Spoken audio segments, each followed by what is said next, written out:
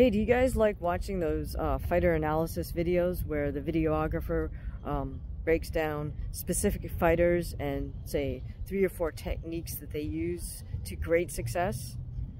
I love watching those videos too, like especially modern martial artists, rainy day boxing.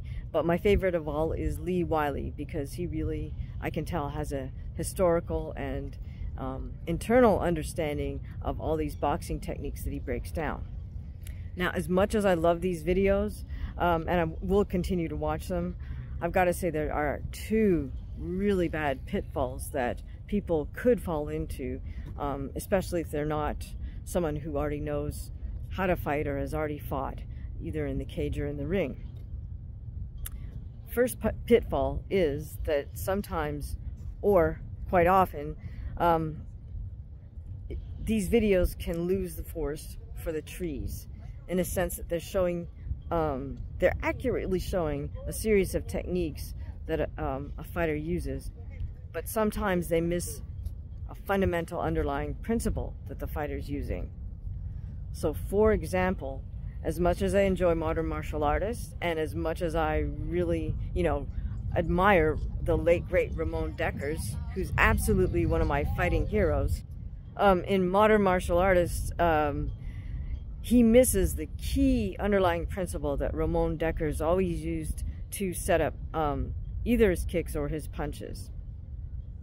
Now, the reason I know this is because I had the opportunity to train with one of Dekkers' former training partners. And the thing is, there are certain principles or certain techniques, if you will, that you can't even see on a video. You need somebody to explain it, because it's something that's internal and it's not even visible to the naked eye. So if I didn't have somebody explain to me what this principle was, there's no way I, no matter how much tape or film I watch, there's no way I could have figured that out for myself. Even probably the greatest of minds wouldn't be able to visually analyze tape on Dekkers and figure that out unless they were someone who trained in the same school or the same system or alongside Ramon Dekkers.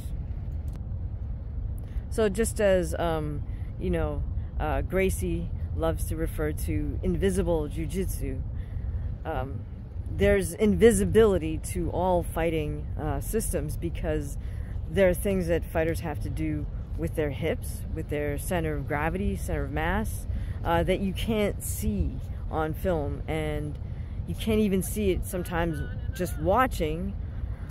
You can feel it if you work with that person, but that's the whole point, is in the end you can't learn to fight from watching a whole bunch of videotapes, no matter how great the videos are. The forest for the trees, there's a second pitfall, which really happens more for people who aren't already fighters. So if you're an aspiring fighter and you figure, hey, I'm just going to watch all of these great analysis videos and I'm going to pick out techniques to use, and then I'm going to educate myself on how to be a fighter, that's a huge pitfall, because that will not work. I call those plum snatchers, because they just figure, well, I'm going to take the best from Gervonta Tank Davis, and the best from Floyd Mayweather, and the best from David Benavidez, and I'm going to put all this together, and I'm going to be even better than all of them, because I'm taking the best of everything that they can do and combining it in myself.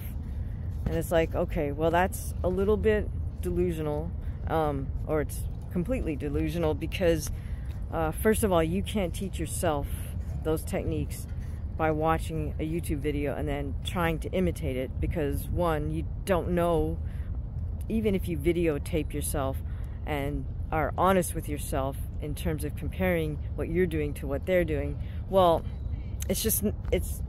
no matter how good of an imitator you are, you're still a white belt and you're trying to imitate a high-level black belt, and that doesn't work. You have to walk through the fundamentals first in order to get to the point where you could be, a tenth as good as one of these guys that you're watching on YouTube.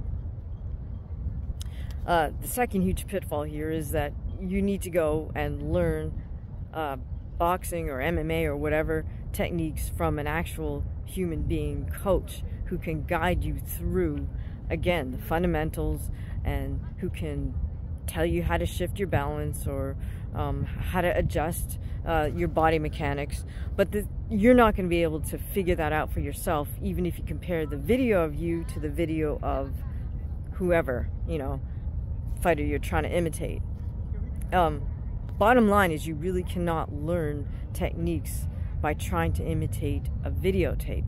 You have to learn from another human being's educated eye watching you, and you have to train with people who are also somewhat educated, who can also help you and guide you and tell you if you got that right or if you need to make a little adjustments to your techniques when you're drilling. I'm noticing that there's a lot of this, I guess it's Gen Alpha or Gen Z, I don't know what we're on now, but they come into the gym and I could tell this is what they did. They just watched a whole bunch of YouTube videos and then they show up for open sparring and figure, hey, they're gonna jump in the ring or the cage and execute their moves on us. And invariably they're like the most uncoordinated, unrhythmic, non-athletes that try to do this. And it's just like, you just spend all that time doing that. You built yourself up. You came in here and figured you could just spar. It's like, no, you should take some classes. You should learn how to execute properly. Bottom line is, you cannot learn how to fight by watching videotapes and trying to copy them. You've got to learn live time, in person, from other human beings. Now that said, if you're somebody who already knows how to fight and has an educated eye, I think a lot of these videos are great resources, because if I have, say, a specific question on how to solve a specific problem, and I know a certain fighter that has that capability, I can kind of hone in on that and take a look at how they deal with specific situations. I think a much more helpful resource for some of us who are already fighters, and definitely for those people who are aspiring fighters, I think a much more helpful resource is for you to search those fighters that you admire and see if you can find footage of them training or teaching. So for example, there's plenty of footage out there of Ramon Dekkers teaching seminars. Most of these seminar footage of Ramon Dekkers teaching, there's no like voiceover explaining what's going on, so you're just gonna have to watch it and, hey, then try to imitate the drills that Ramon Dekkers is teaching. Again, you don't get an explanation, but it's through training that you arrive at the explanation. I don't know if that sounds a little too Zen Buddhist monk for you, but honestly, I think that's a better way to go than to try to just copy what Ramon Dekkers was able to do in fights versus other world-class kickboxers. That's just a little bit unrealistic, don't you think, if you're a beginning fighter? But if you copy some of the combinations he throws, and you understand the rhythm he uses, and you also understand the sort of work ethic he's expecting from the people in the training, then I think you get a much more realistic picture, and that's a much more valuable training asset than just trying to copy moves that someone brilliantly pulls off in the heat of the moment versus another world-class fighter. Now, some fighters have also made video that's actual explanation. They're actually explaining to the video audience what they're doing as they're doing it. So again, for example, Ramon Dekkers' teammate, Rob Kamen, had a series of originally VHS tapes, but they've been transferred over to YouTube. And again, these are also quite helpful.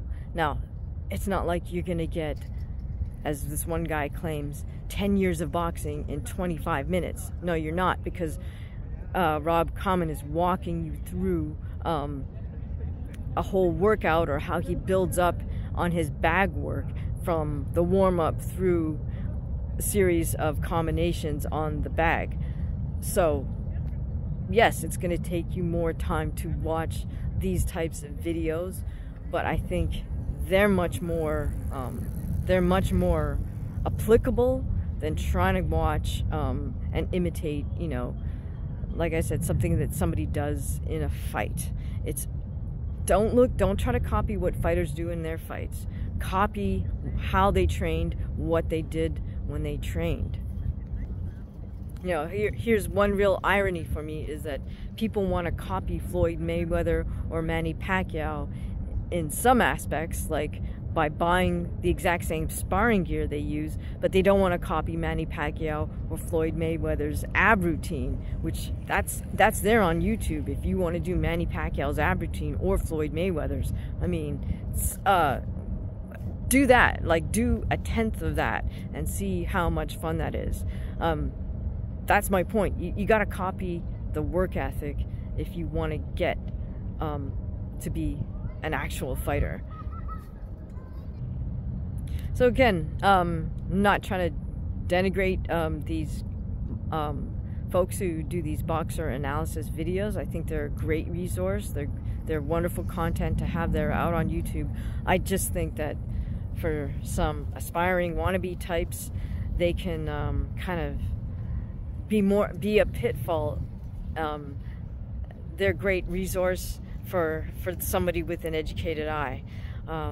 So just, if you are that aspiring fighter, don't fall into those traps of figuring you're going to be a plum snatcher, or figuring that you can just gather these techniques off YouTube and put them together for yourself. So that said, let me know what are your favorite boxer or fighter analysis videos, and what do you like watching on YouTube to get answers to your questions. Let me know in the comments below.